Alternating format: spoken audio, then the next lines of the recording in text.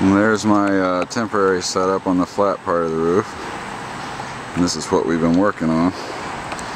And there's one of the brackets installed. It's a close-up of it. And there's a finished rail. Let's back up here so you can see. And I've got 4 mounting feet per rail. They're just a little over 30 foot long. 30 foot 4 inches I made them. Top rail came out almost perfect. I gotta put the bottom rail on. Then I'll have 2 rows of 9. There's another row yet to be installed there. 2 rows of 9 panels, and then the 6 there.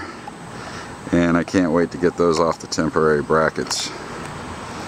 So, if you didn't catch in the first video, all the hardware and how to make these little brackets, very easy to do.